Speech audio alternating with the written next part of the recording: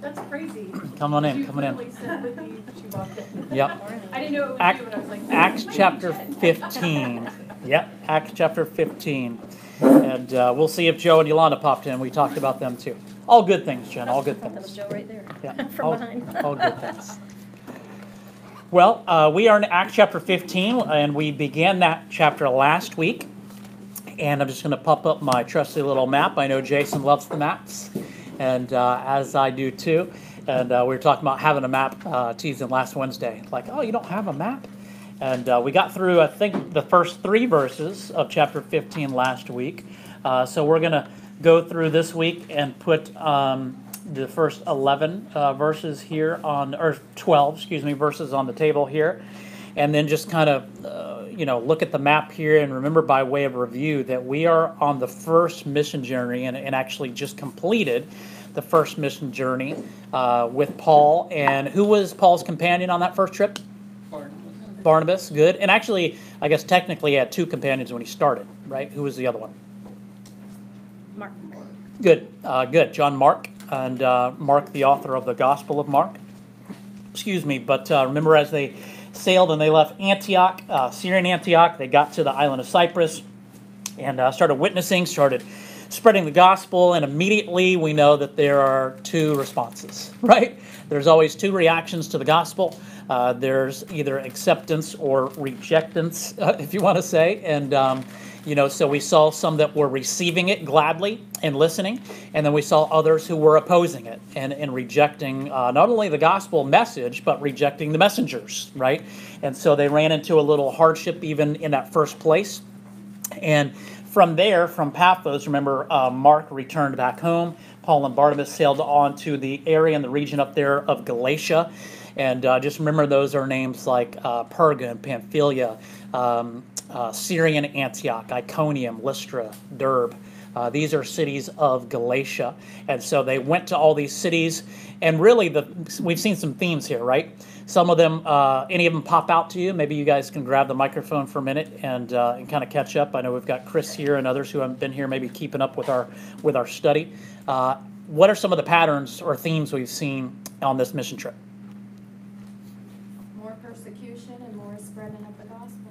Good. Yeah, I like that. That's probably one of the primary ones, right? Yeah, Lord is spreading the gospel, and certainly persecution is happening. Yeah, good. What else? The church, even early in its inception, I know, which to this present is not without its internal struggle. Mm-hmm. Yeah. Outside and within. Good. Good. Yeah, and that kind of ties into where we're springboarding from last week into this week, right? In this council, as we come to the chapter 15 now.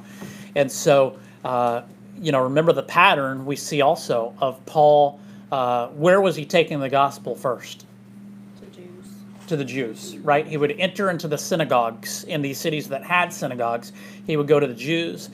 They would give their time of reading the scriptures. He would then present Jesus and point to Jesus from their scriptures that he is the fulfillment, he is the Messiah, and call them to believe. And so again, we saw many Gentiles and some Jews rejoicing greatly and coming to faith.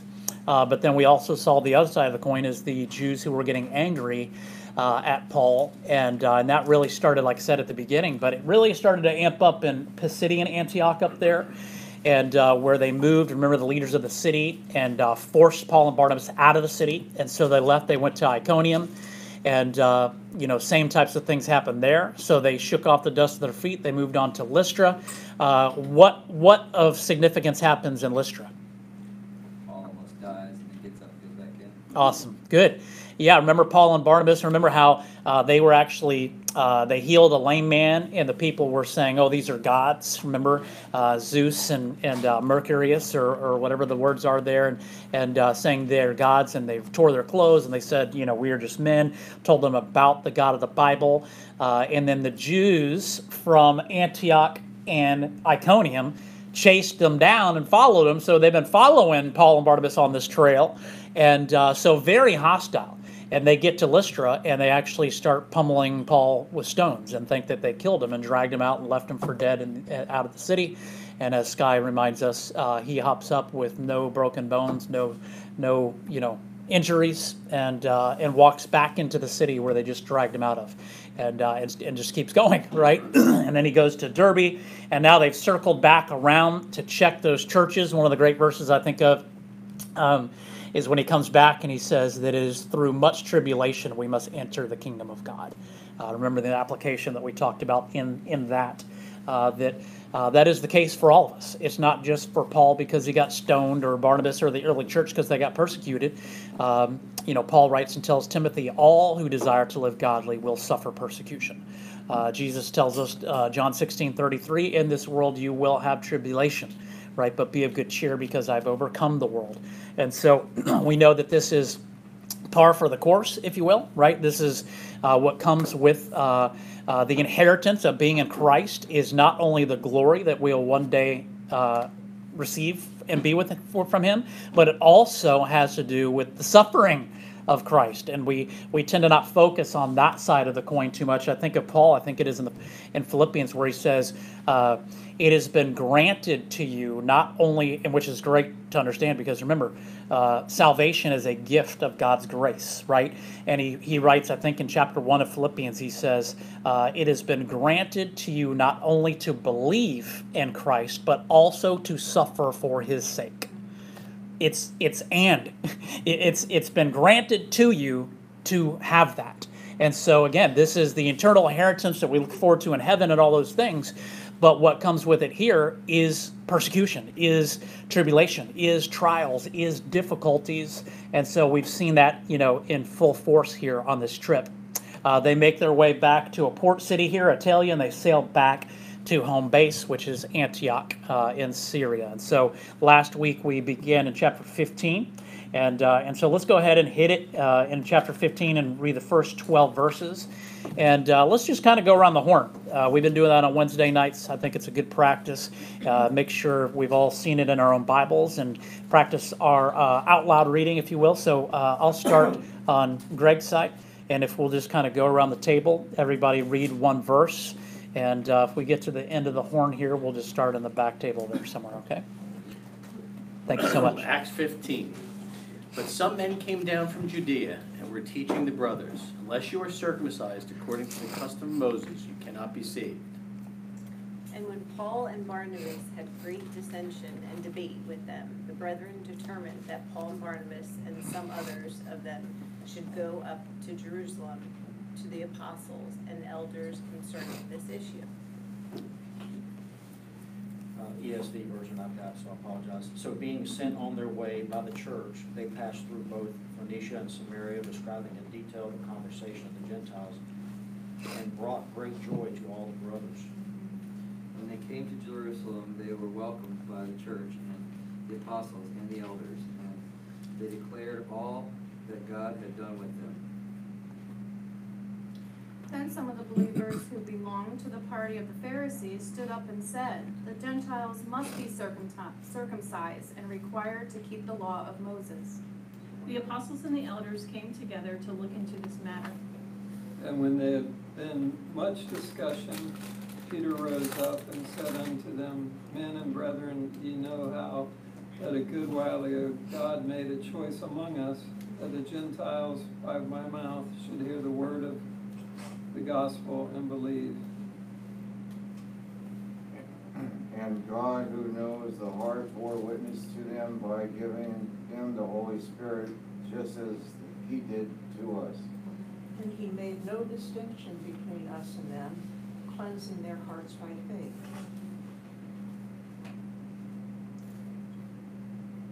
Now therefore, why do you test God by putting a yoke on the neck of the disciples, which neither our fathers nor we were able to bear?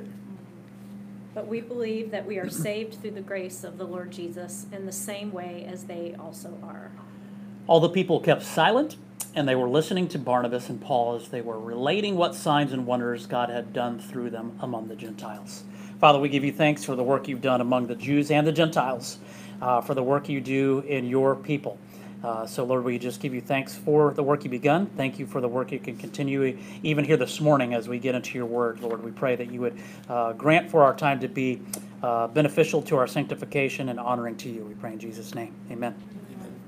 Okay, so we got through the first 3 verses last week, and we read through them as just a quick recap there, remembering that now there's been a dissension. They're in Antioch, so remember they're back in Antioch now. They're reporting all the stuff that happened from this trip. Barnabas, you could just picture him saying, like, dude, they picked up rocks and stoned Paul to death, man, and you should have seen what happened.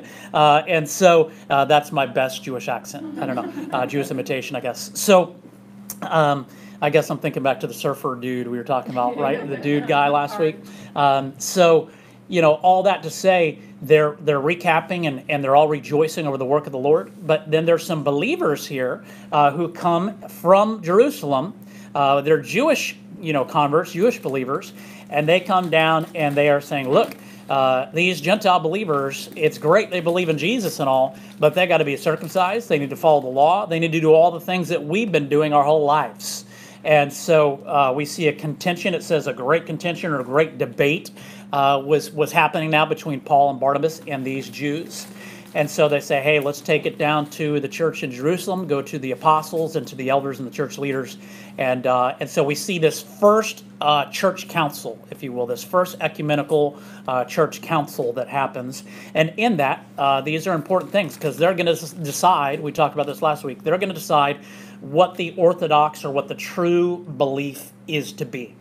They are the apostles, and they're going to say what the doctrine is about this salvation. And so that's what we're going to see. Somebody remind us, what do we call these Jewish believers who are saying you must also hold to the old covenant things? Judaizers. Good, okay. So we're talking about these Judaizers. So it gets back now, verse 4. They arrive at Jerusalem. And remember on the way, I don't want to miss that part too, because we had a lot of application in that in verse 3, that while they were on the way talking about this, so they're traveling, and look, Antioch is up here. It's not on our map, but Jerusalem is like down here. Here's Damascus. Jerusalem's like down here somewhere. Like they got a pretty good journey. They're not Ubering here. They're walking together this long trip. And so they're talking together, and Paul and Barnabas are telling them all about this trip to these Jewish believers. And though they had discourse, remember, though they were on different sides of the thing here, the debate here, they were rejoicing in the work that God had done. And so they weren't missing like the big picture of God is doing this work, and they all rejoiced in it together. And so we find great joy and comfort in that too. So now they return to Jerusalem, or they make it to Jerusalem. They report to the church there all that God had done through them. And so what would that mean? What are they relaying now to the church at Jerusalem? The grafting in of, the new covenant, basically. Okay. Yeah, which the church, the apostles and people at Jerusalem would understand, to your point, Jesus, the new covenant, as their believers.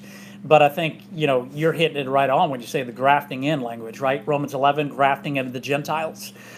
Because they just told Paul and Barnabas are in this group with these Jews, so they're coming back. The first thing they relate to James and Peter and the apostles and all the church is listen to how this mission trip just went. So they just told it at Antioch.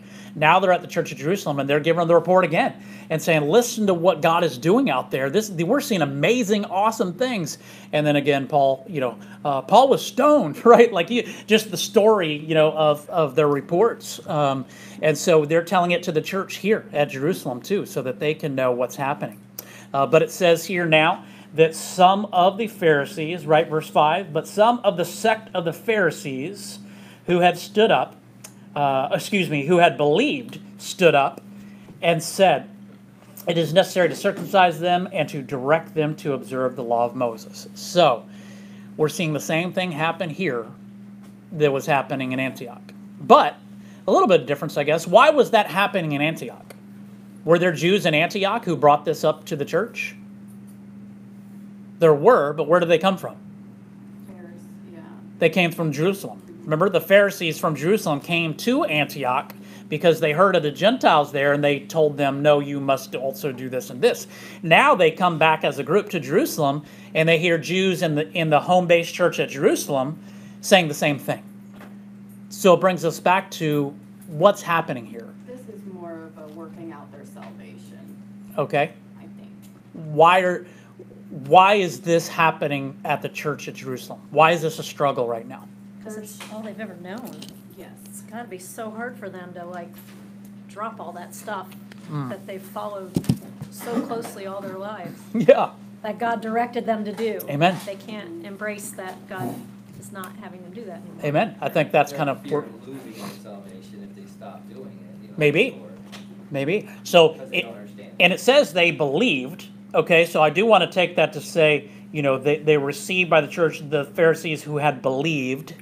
So Tradition. we think, what's that? Tradition. Amen. Right. We think that they're believing in Christ, but again, remember the spectrum of we don't know and see when it is the Holy Spirit is drawing someone and saving them and where they are in that process. So when we come to salvation, we can come to salvation and still have all these other thoughts that are wrong, right, and inaccurate that have to be reshaped and retrained. And how does that happen? Dying off to your old self. Sanctification. Yeah. And what else? Sanctification. Yeah. By the power of the Word of God. The Spirit of God that's going to continue that work in you. And how does He do that primarily? Through His Word, right? Through His Word, through reading it, studying it, being under sound preaching and teaching. That's why these things are so important, because we looked at that last week, right? As we were doing the greetings in Romans 16, I believe it was last week, yeah, where I pointed out, I spent some time talking about when he greeted Prisca and Aquila. And we talked about Priscilla and Aquila and who they are, and that they were dear friends of Paul's that he had met, at Corinth, and they in fact left Corinth and went over to Ephesus with him, and they met a man named Apollos. You guys remember that? And so we found out about Apollos. He becomes a leader and a pastor in the early churches. He's in fact a pastor at the church at Corinth for a while till he leaves because of their disobedience and carnality, and that's when Paul starts writing these letters to church at Corinth, like, Apollos is gone, you guys aren't listening, you're not doing right. That's why he's these 2 huge letters, and he's made other trips to Corinth. So this is a church that are working on hard, and all that to say that when Apollos first met Priscilla and Aquila, they were the ones who heard him, that he was bold, he knew the ways of the Jewish, he believed in Jesus, but he didn't know well the ways of Jesus and the gospel. And it says Priscilla and Aquila took him off to the side and better explained to him the ways of Christ, so that he knew more about the gospel and about the faith. And so just an example again to say, let's not be too harsh to say these Pharisees, aren't believers. That's not for us to decide. Are they somehow trying to work out their salvation? They are. But do they understand that that's what they're doing? Who knows? And that's the huge significance of this discussion, right? That the church is having. I mean, we could sit here and have it for all of us who have, scar tissue from, growing up in the Roman Catholic Church. I can think of Greg. I can think of me. I can think of Elaine. There's many of us who grew up in the Roman Catholic Church. And to speak to your point, Chris, the tradition, the things they had known their whole life. You grew up in school this way. You grew up in church this way. And you come to find out at some point, Lord willing, when you're saved, you come to find out, oh, these things aren't biblical. Oh, these things aren't right. Oh, this isn't what we have to do. Oh, it's not believe in Jesus and do this and do this. And this is really the key, right? It's adding to the gospel, right? Is what this is. What comes to my mind, in line with what you presented about Apollos, Yeah. needing to learn. In this setting, where Paul finds himself, he doesn't sit there among them and go, oh, I didn't realize that. And he especially makes that clear when he writes to Galatia, making it clear that when he went to Galatia, it wasn't because he had first come to the Jews to learn what he should be saying. What he was presenting was directly from Christ himself. Yeah. And so that he didn't need to then come to this moment and go, oh. Right. Yeah, can I say something? And he was the first one probably to truly figure out grace, because what he had gone through and these other guys hadn't caught that train yet, and they didn't have the New Testament to read because it hadn't been written yet. Yeah. So, yeah. So you can for context, I just want to make sure I understand the context. the context is becoming right with God as it pertains to salvation, correct? That's the context of this chapter. Right. Yeah, and that Not- counsel. Not being right with God in order to be a disciple or a follower. Good. Yeah, like I think it's the context. I think you're right on. Get Is right with God salvation. For salvation. Right. Okay. Right, because and I think you had a great point to everybody to bring in this whole context of what we're talking about is believing in Jesus as Christ and Messiah enough to save you? That would be like the question, right? If we pose a question for them that they're trying to answer, maybe that's how I would word it. And that's so now you've got the Jews on this side, and I think in this, and just like in any church, like we talked about at lunch the other day, there's always going to be unbelievers in there. But to some degree, whoever these believers are, there's Jewish believers in there, and now there's Paul and Barnabas, who are Jewish believers also, coming in to speak on the kind of on the side, the Gentile side, sitting over here, and presenting what they're saying Christ has taught them. And so they're getting these revelations. You remember, Paul's getting this revelation from Christ. Peter and the apostles got these teachings from Christ, himself. And now at this point, remember, we're at this, just for a recap reminder, this first missionary journey took about a year, like 48 AD, roughly, okay? So let's just go for round numbers and say Christ died and ascended and all that, and say 30. So we're, within a 20-year period here. And so there's been a 2-decade period here of sanctification for men like Peter and the apostles, who we see it seems like, they don't get very much when we get the account of the Gospels. But near the end of the Gospels, we find out he breathed the Holy Spirit on them. He revealed to them the truth of the Scriptures and what it says. He's developing them and sanctified them now for 2 decades. These are different men now than what we read in the Gospel. I want you to understand that. Because Peter and them would be with Paul on this. Jesus is the Messiah. This is how we're saved, and we're going to see that here in this gospel. But I think, or in this chapter, I think you guys bring up, and hit the nail on the head about what they're struggling with and what the problem is in this church. I think we're still struggling with that today in a lot of ways. It's just not, maybe not just the Jews, it's everybody. Yes. It's the whole, is faith enough? Or do I also have to have good works? Do I also have to be Yes. baptized? Do I also have to give to the church? Do I also have to, be married to one woman? All those things are after you have faith. Good. But they're trying to get it on this side. Good. Because they're good things, some of the Right. Jewish practices, some of the things they believe in. I think that's where the struggle is that they weren't bad things, some Right. of them. And so they're like. And they were commanded to do them. Yeah. So they're obeying God and they're doing very, those very things. Right, so they're like, what about the law? Right. Like, it had to be really difficult to say, Exactly. to go By the backwards way, every to other them. religion in the world believes that. Yeah, Yeah. That we Yeah. play a part And even the in nuns our salvation. believe Yeah. that. Yeah, I mean, really think about it. Salvation by grace means we got to be spiritually bankrupt, which means we can do nothing. right. And it Right. lies in the faith of human pride. Right. And That I can't do anything. yeah, it's hard to say like that one parable Jesus says, "Be merciful unto me, a sinner." Yeah. And that man went home justified. Amen.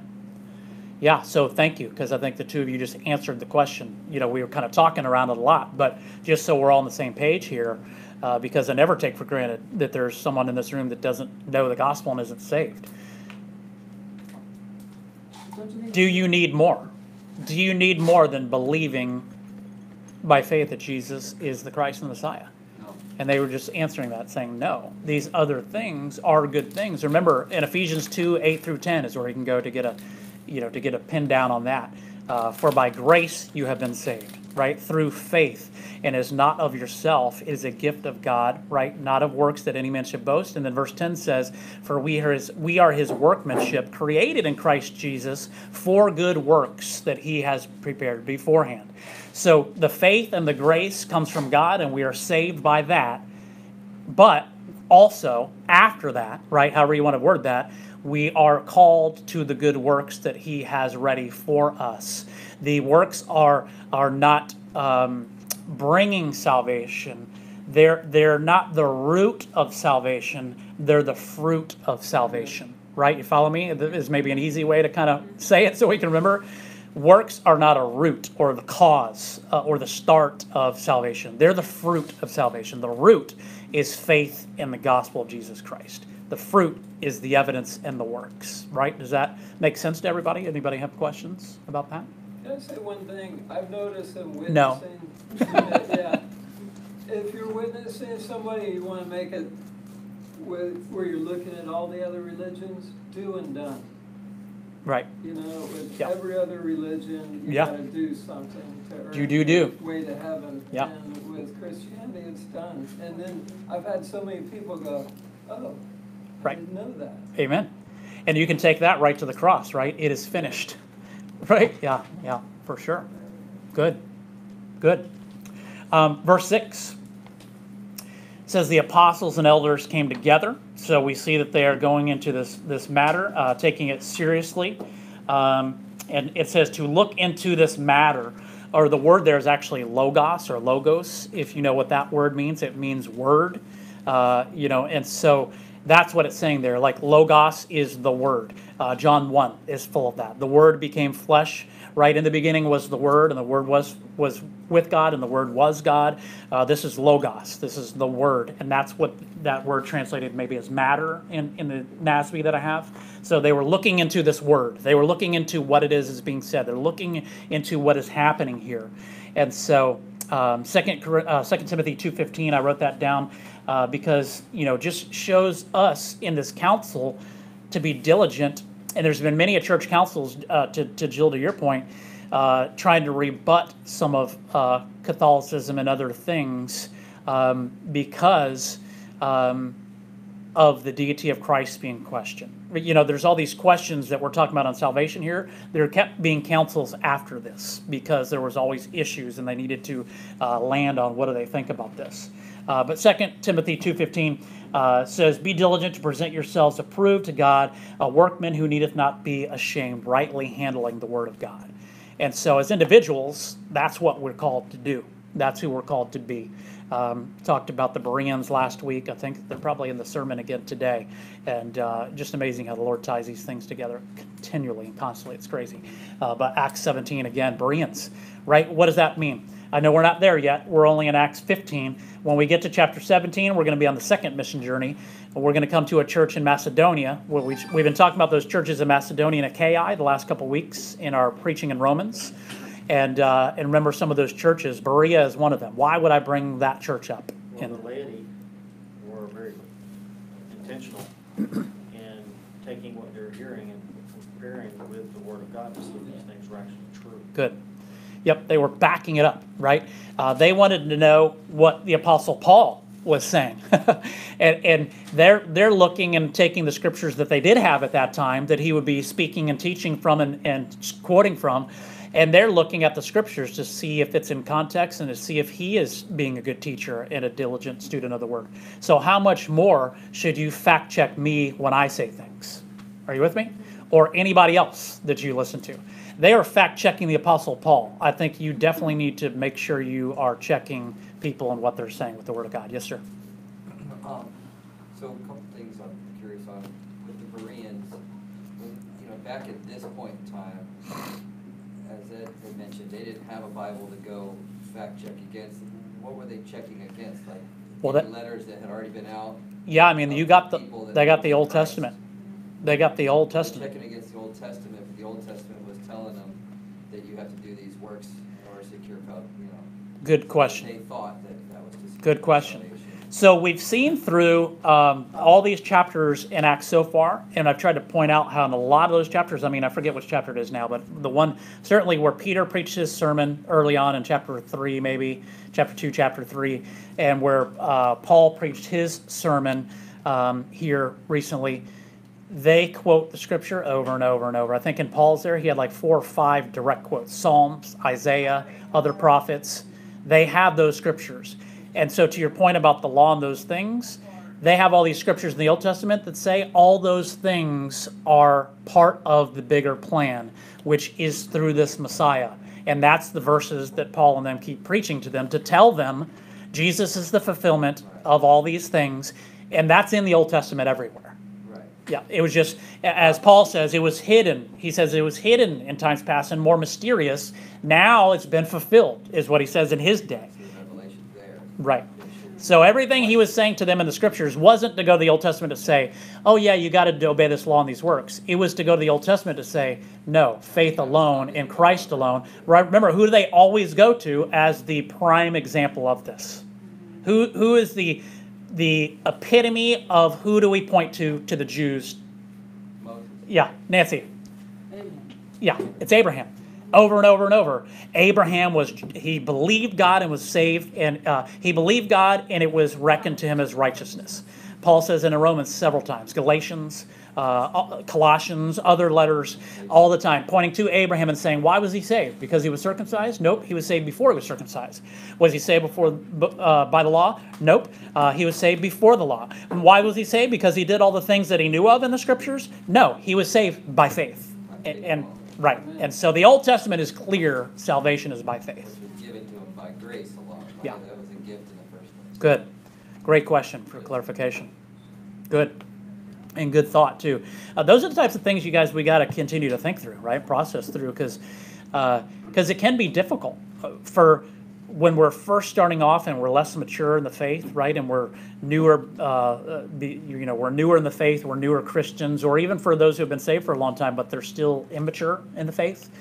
These things are really difficult to work through.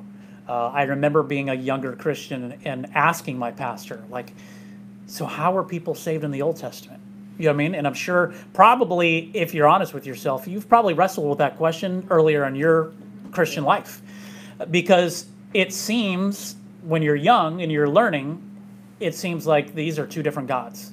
The God of the Old Testament looks different than the God of the New Testament. And the Old Testament's different than the New. How were they saved in the Old if we're saved by grace in the New? And so these are good things for us to keep working through and keep reminding ourselves of the truth that this council is going to get to here, right? Because what do they do? It says after, verse 7, after there had been much debate.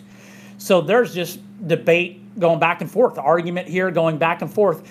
No, it's by faith alone. No, they also must have this, And so how do they come to a conclusion here?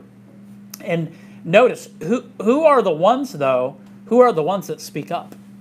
Who are the ones that say, listen, there's been a lot of conversation going on here. Let me just take the microphone and say something to you. Who are the ones that stand up and speak here? Who do we see? Peter. What's that? Peter. Peter. Yep. Who else? And we'll see more later. We'll see James, the brother of Jesus, half-brother Jesus, is one of the leaders in the church there. We'll see him looking in next week. But look at verse 12. Good. Barnabas and Paul. So we've got these men standing up. Peter stands up first and says, look, you know how God made a choice. How great that is, right? He has made a choice. That speaks to his choice and his election. That by the mouth and his appointment for Peter. And this is interesting, isn't it? Peter says, look, you know how God chose me to go to the Gentiles and tell them the gospel so that they would believe. When we think of the apostle to the Gentiles, who do we think of? Paul, right? And what Paul. a testimony he But Peter has, says right? it's him, yeah. Yeah, amen. And so here, Peter is the one saying, look, I took the gospel to the Gentiles. Well, think back As well. to chapter 10. What is he talking about? If we can remember, I know it's been several months. Why would Peter say that? How does Peter say, God chose me to take the gospel to the Gentiles? His interaction with the centurion. Yes. Good. Yeah, the Roman centurion, right? Who remembers, what was his name? Good. Good. Peter and Cornelius, chapter 10. And the vision coming down 3 times of the sheep and all the animals. And showing not only is everything that God says is clean is not unclean, including animals, but more importantly, including Gentiles. And Peter learned that lesson big time there. And when he preached to Cornelius in that household full of Gentiles, and they believed and were baptized, Peter well understood, didn't he, what the gospel is all about, who the gospel's for. And it's for everybody. And so Peter, while we think of Paul, and he definitely is called the apostle of the Gentiles, Peter is here in Jerusalem, at the church in Jerusalem. Paul is the one going out to the Gentile nations. And we know Peter will make trips also, okay, and write letters also. But the focus on the Gentile apostleship is Paul, and so that's certainly true. But it doesn't mean that no one else was called to speak to Gentiles, right? And so we see that in Peter, and so he tells them, look, remember what happened. You guys remember this. I reported this. You sent people down to inspect what was happening because I told you about it. And so they came back and testified to the things that were happening. And he says that God testified to them, meaning the Gentiles, and gave them the Holy Spirit just as he also did to us. For he made no distinction. And, Galatians is where Elaine was talking about a little bit earlier, right? Galatians. And you'll see he talks about Judaizers, Paul does, in Galatians. And let's go to Galatians real quick. It's not a far trip from Acts. So let's flip over to Galatians and look at these couple verses together. And Chris, did you have more thought on what you were thinking there? You're just making a great point. What a testimony. You're speaking of Paul. Well, yeah, and then it's a great point in our daily lives because we all have, or not all of us, but most of us have a testimony to bring forth to help with people who are not saved. Yeah, and particularly as you say that, think about Paul's testimony to the Jews, right? Him being a Jew and being, taught under Gamaliel and being this Pharisee and, just being this high and mighty Pharisaical student and teacher, So, yeah, great point. Look at Galatians 3, verses 6 to 9. Anybody's got that? Can read verse 6 to 9, and then and somebody else maybe can pick up. George, can I get you to do 6 to 9? Absolutely. And who else wants to read? Michael, would you mind doing 23 to 29 right after that? And we 6 to 9, but again, a ESV version. Just as Abraham believed God, and it was counted to him as righteousness. Know then that it is those of faith who are the sons of Abraham. And the scripture, foreseeing that God would justify the Gentiles by faith, preached the gospel beforehand to Abraham, saying, and you shall all the nations be blessed. So then, those who are of faith are blessing along with Abraham, the man of faith. Good. Pause there before we go on, Michael. So here's the verse about Abraham again that he points to.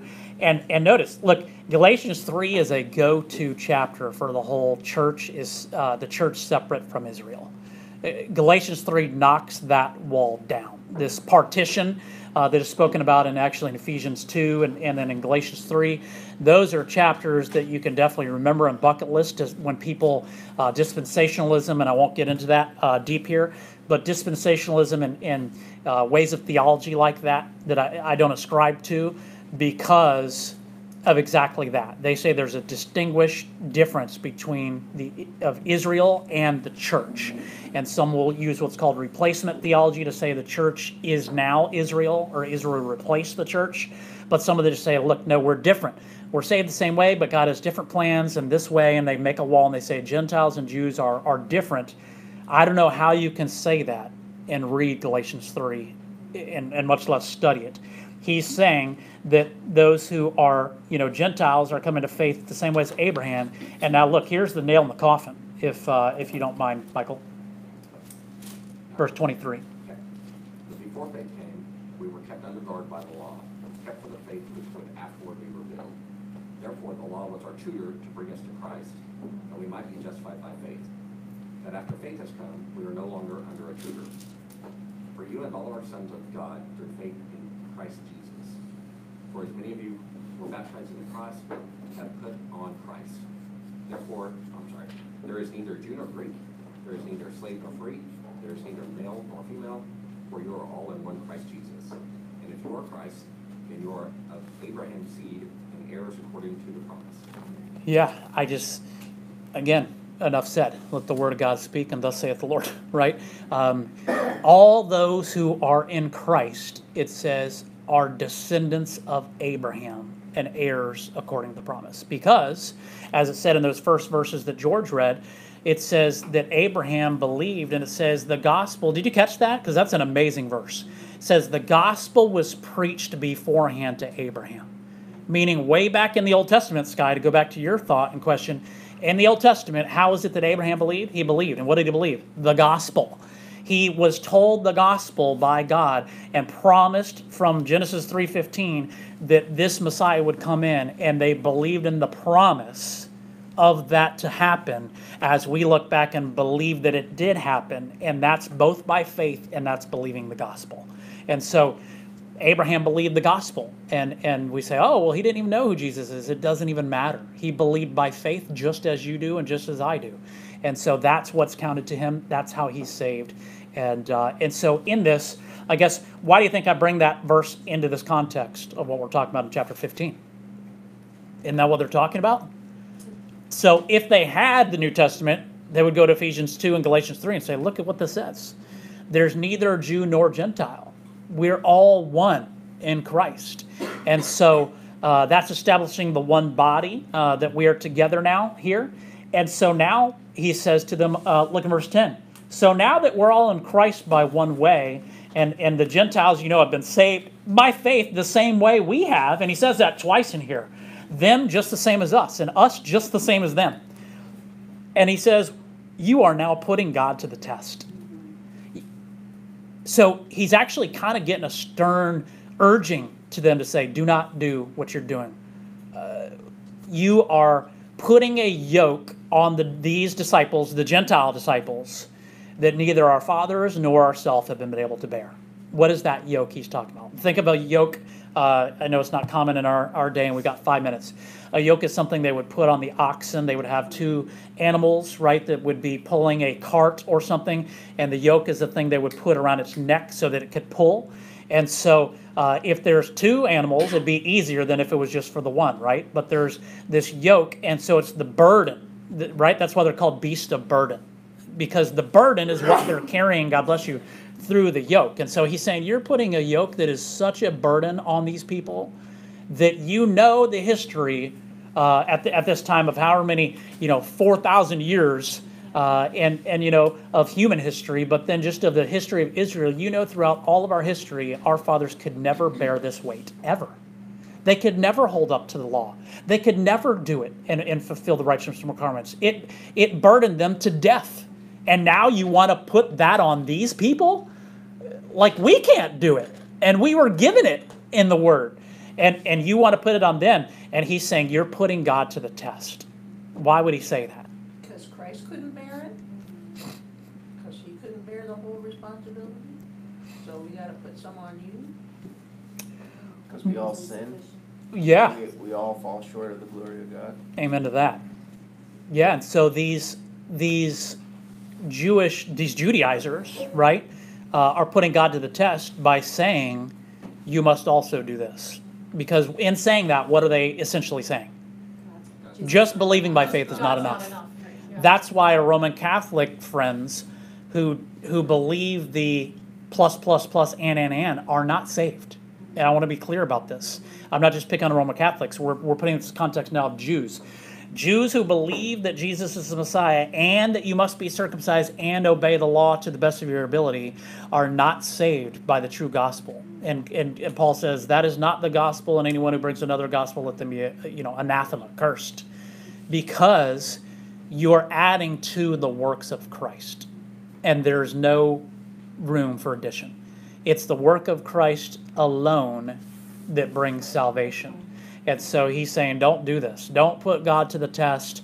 Don't believe what it is you're saying. And certainly don't tell others and teach other people what it is that you're saying, which is going to, again, tie nicely into our next hour. But in reality, you can say all you want, but unless your name is in the book of life, you're not going to be saved. Amen. 100% true. But in that, we know those who are in the book of life are there because they're chosen to believe by faith. It's not by adding anything else that we can add or that we can do. And so in closing, and we'll have maybe a minute or two here, Peter says, we believe and we are saved through grace of the Lord Jesus Christ. So there you see we're saved through grace. And then back in verse 9, he said, cleansing their hearts by faith. So right here, you see salvation by faith through grace. You don't just have to go to Ephesians 2 to say that's the only place. It's everywhere. And so here's faith and grace mentioned, saying that's how we're saved. And so he's saying to them essentially, look, they've been set free by faith in Christ, and now you're just trying to put the burden and the chains back on them to which they've been set free. And so in saying that you're doing it to them, he's saying to them, that's what you're doing to yourself. If you've been set free from the burden of these things through Christ, don't put the yoke of bondage back on yourself. right? That's what the key is to this. Question, did the Judaizers, Judaism, did they believe that Christ's sacrifice was a sufficient sacrifice and there was no longer sacrifice needed? Well, I can't speak intelligently to each one of them. I don't know. Just like it says, they seem to believe still in the works right here. So they're certainly still holding on to the old covenant thing, and they're going to have to let go of all that. They're going to have to let go of all that. So I would say a lot of them did, and maybe some of them didn't. You know, again, remember the seeds of which ones, and some of them look like they're saved, and then they're taken away, and they take root for a little time, and then they're gone. Like, so there's certainly, I think, people in that whole camp and all this. Don't you think some, There's no way for us to really know. don't you think some of this is like, too, some, not jealousy, but like, oh, they're, like when someone has a trust fund, it's like they didn't work for it. like, you know, like they don't want it to be easy for them. They're like, oh, we worked our whole life for this. Sure. Like they're just. Entitlement. Maybe. Yeah. That, Yeah. You know, like they feel Yeah. like everybody should. They got the work easy hard. road. Right. They got the They don't easy want way. that. Hey, there's a parable about that too, you know, and we got to close. But yeah, there's the parable of, you know, the landowner who puts the people into work in his vineyard, and he comes and he says, "You come in, we're brother, and work a whole day, and I'll give you a day's wages or a denarius." And so he goes throughout the day, and as the day is going, he brings more people and more people in. So he brings one that's working essentially 12 hours. He brings another that's working 6 hours. He brings one in the 11th hour of the day, which means they worked 1 hour. And he gave them the same wage. And the people from the beginning are going, look, you paid that guy the same as you paid us, and we were out there, blah, blah, blah. And that's a parable of exactly this. Look, the first will be last. Many are called and few are chosen. The first will be last. That's the idea behind this whole thing, is to say that it doesn't matter. What matters is I'm the landowner. I choose to give my money to whoever I want to. You see it? And that's the point here. And so as we close, next, you know, Barnabas and Paul in verse 12, they speak, and just to kind of add on to this, you know, and conclusion for today, that they tell of the trip. They tell the mission trip, and look, here's what's happening. Here's what God's doing.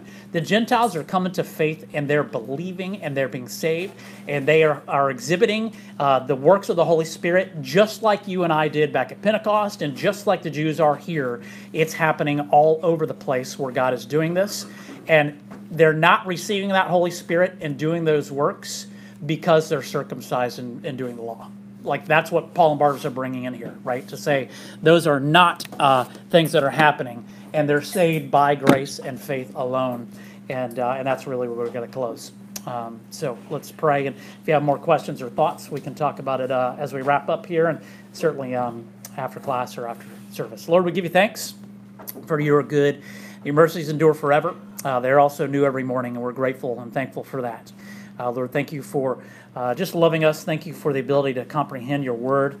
Continue to please to grant us knowledge and understanding and application of the things that we learned here today, and that we would better glorify you. We pray in Jesus' name. Amen.